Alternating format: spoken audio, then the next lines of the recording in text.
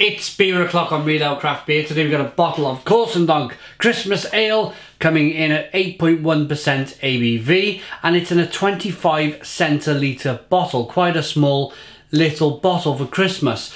We have a blue bottle cap on this one. Let's get the beer out into a glass and see what we get. Whoa, look at that smoke on the bottle opening. Beer in the glass then.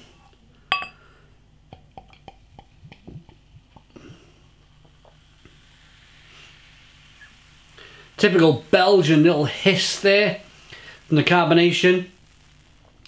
Belgian beers are, I would say, generally quite livelier than other styles of beer from other countries around the world. Am I making sense? Am I making sense? I'm not surprised that this has got a lot of carbonation, being a Belgian beer. We might as well get on them with the review. I mean, there is some in the bottle. But as we have it, we got a nice, relatively clear mahogany style beer, good levels of carbonation, 2-finger tan coloured head. At this stage of the review, I'd like to thank our channel sponsors, beersofeurope.co.uk, largest online beer store in the UK, with a fabulous range of beers from all over the world. Check out beersofeurope.co.uk in the description box of the video. On we go with the aroma.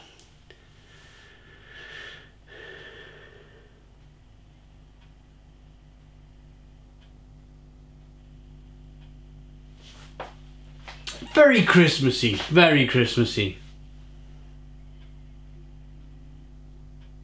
Spicy, some ginger, maybe some cinnamon.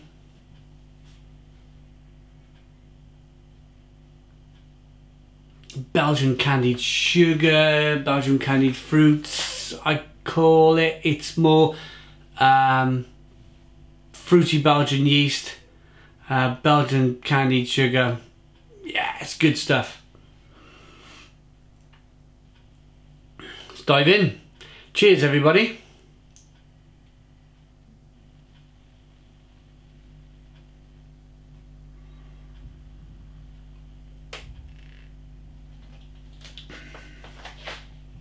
Oh, maybe a touch of licorice and a touch of peppermint in this one.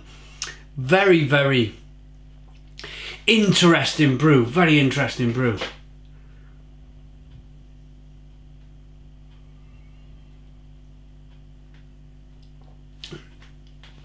Carbonation indeed bursts on the palate. Loads of kind of flavour bursting off that carbonation. The beer sits on the palate quite well. There's toffee notes. There's lots of Belgian yeast notes coming through. I call it Belgian candied sugar. I kind of always have. I should really change my way of presenting a beer, certainly a Belgian one. It's more the yeast that gives off this lovely fruity flavour from the beer. A yeast forward beer in terms of flavour. It is peppery, it is spicy. Certainly goes down well as a Christmas beer. I like their blonde, Corsendonk blonde. I like their, I think they do a triple as well, or a double. Had a few of their beers now. What do they say? They've called it a brown ale, Dunkel's beer, or a Cerveza Negra. Dark beer. It's good. It's good. It's one of them beers that is produced at Christmas time. We want something a little bit spicy, a little bit drinkable, a little bit different for this time of the year. It's generally cold. You want something that's going to warm your cockles, maybe put a smile on your face in the middle of a cold winter's night, especially before Christmas. And hear that carbonation coming back now. I'd buy it again. This is the type of Christmas beer that I would have my Christmas dinner. Carbonation's definitely coming back. Let's rate it.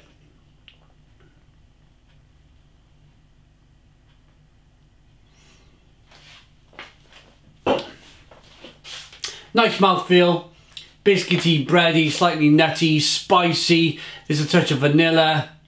There's a touch of kind of like a peppermint stroke licorice flavour. A medium to drinkable mouthfeel. Carbonation bursts all over the palate, like generally most Belgian beers do. The head's kept itself nicely as I've been drinking the beer. It's a very good beer. It's a very good beer. It's an 8 out of 10. It's an 8 out of 10 from Reload Craft Beer. Please put your comments in the comments box. Subscribe to our daily beer and food reviews. Give us a big fat thumbs up. Boom! And cheers.